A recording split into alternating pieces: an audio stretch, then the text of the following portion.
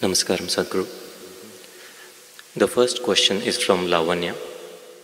Sadhguru, 2 days ago you said that virus doesn't want to kill you and your body is their habitat.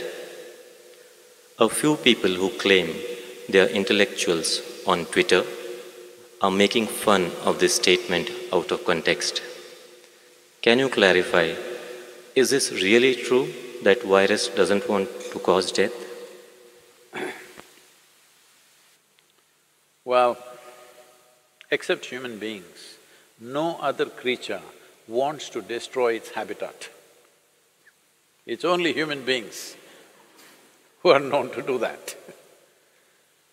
So they also don't do it by intent, unconsciously they do it. Similarly, virus also does it unconsciously. It wants to live in you, but it overdoes its act and you and me might die. Well, I must tell you this. I was 17 years of age. By then, I had measles, I had typhoid and relapse. I had smallpox, I have proof on my nose. All kinds of things, anything and everything young children or boys can get. But through all this, it never really put me down. Even when I had typhoid relapse, running high temperature, I was still playing games and doing things where the only advantage was you didn't have to go to school. So I liked these things, whatever they called it, I really liked it because you didn't have to go to school, you were officially bunking. But when I was 17, I got a cholera. But I saw this damn thing. Within 2 hours after I realized I have this, it just knocked me down cold. Well, I'm like almost unconscious. I hear my mother, my grandmother all crying, "Oh, we lost the boy, we lost the boy." And my grandmother is feeling my nose, "My God, no, the nose has gone cold, he's finished." Everybody's crying and my father is like, he's a doctor, he's trying to do whatever he can. Then 2 more doctors came and really I was just passing out completely, just within 2 hours. But by next day evening I sat up. The second day, I got up and started moving out. They said, "You cannot move out," and they locked me up in the room. But I said, at least let me be on the terrace so that I can move around a little bit. Then they let me be on the terrace. Then this bothered me, till now many things I had, I enjoyed them because they prevented me from going to school. But here this damn whatever knocked me down in such a way that I almost died. So I wanted to know something. These are not the days of internet and Google, you can just ask. So I went into the school library and inquired with the librarian, and she gave me a book on pathogens. I had not heard that word till then, because I rarely went to the biology class. So I read through this book, it had various kinds of things and what they do and everything. Then it was bothering me, how is this some little thing that I can't even see can take me off like this? Then I came and had a conversation with my father. He was an accomplished doctor. And then he explained many things to me and I said, "I don't like this damn thing knocked me off almost. What is this?" Then he was telling me many things about what these things are, that never left me. I even now remember every word that he said and what I read in that book also, because this was experiential challenge for me. It was a life-threatening kind of stuff that happened to me, so I was not fearful, but it was like being beaten in a hockey match or a cricket match, That's the kind of feeling I have. So, what are pathogens? Whether it's bacteria or virus, there are many varieties of them. One thing is, right now, for example, corona, see, it was living in the animals pretty well without killing any of them.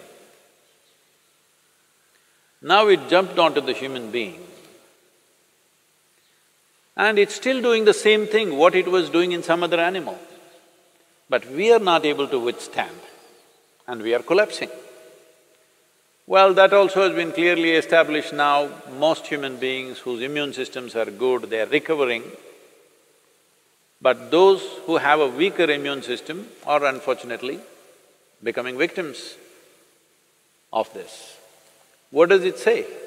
It simply says that it wants to live, but it lives so aggressively that we may die.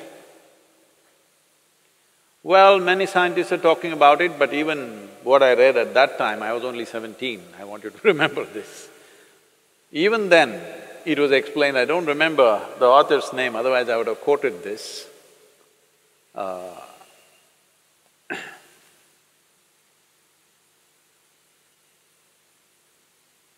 Even then, they clearly explained that most of the viruses and bacteria which enter us, who are within us right now, who are in many ways assisting our life process, not harming us, they were at one time could have been very harmful, but they understand if they live like that, they will destroy their own habitat. So they will mutate into something milder over a period of time and then learn to live with us. They were living with other animals comfortably, other animals survived comfortably with them. They were also… This is the nature of life, that one inside the other, so many life forms, trillions of life forms are all living enmeshed into each other. We are also that. Trillions of bacteria and virus are living in this right now. But like for example, if you do a Manto's test, Indians I'm saying, because right now in the last 3-4 weeks we are looking who is a foreigner, who is an Indian, not because of any racial discrimination, we want to know where they came from. Did they come from Italy or China, where did they come from? See, now Italy is ahead of China. Very unfortunate situations. But these… like for example, if you do Manto's test for Indians, almost all of us will fail Manto's test. Manto's test is for tuberculosis bacteria. Almost all Indians will fail this test because all of us have substantial amount of tuberculosis bacteria in us, but we don't have tuberculosis as a disease. Well, so they came up with another name, they're calling it primary complex or whatever else that happens in children, but that shows some symptoms. All of us have this bacteria, we will fail the Manto's test, but we have no symptoms of tuberculosis in us because we have learned to live with them, they have learned to live with us.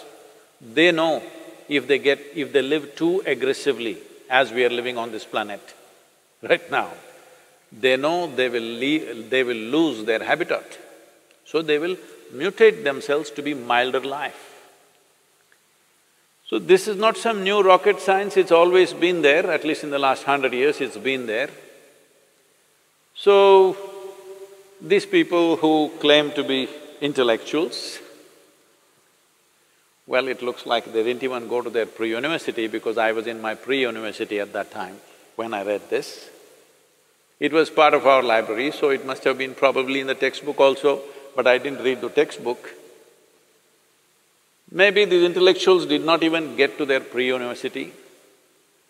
They think the qualification to be on Twitter is that they must have a bird brain. They think that's a qualification to tweet. Well, it's unfortunate, at a time like this,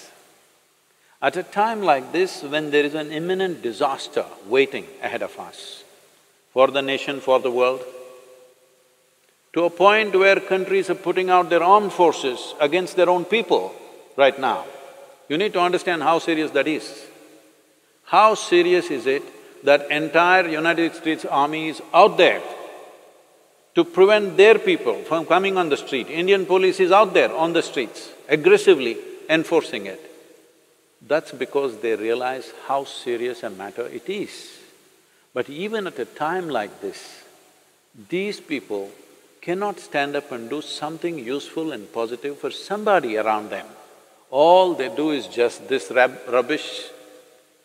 They think they got a doctorate or they became doctors on the Twitter. Avian doctors at least they should become.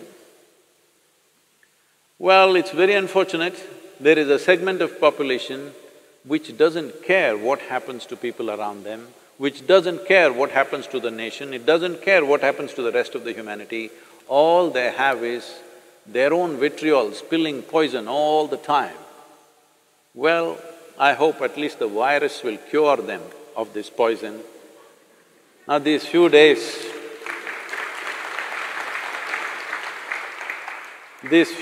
of being with themselves, I hope they stand up and do something useful. Please do something, whoever you are. I don't know who they are. Whoever you are who's talking this rubbish, please do something useful. What is this problem? I know what is your problem. I don't want to address that now. Right now, there is an imminent disaster. If we do not handle this situation right, we are heading for a major disaster where millions of lives could just get wiped out. When such a situation is there, all you can do is this. When I said this is not the time to go about criticizing our healthcare system or our health ministry, this is not the time. This is a time everybody stands up and does something, whatever little positive things we can do in our lives. Because this is not ordinary time. As a generation of people, we have never faced this kind of a situation. Let people understand this. We have never ever faced this kind of a situation. This is a bigger emergency than the wars you have had in your countries. This is a bigger emergency than anything that you have known. It can pass off without too much disaster if we behave responsibly and do the necessary positive action. This is what I request them also. It doesn't matter even if the size of their brain is that of a bird. Even birds can contribute, I'm saying.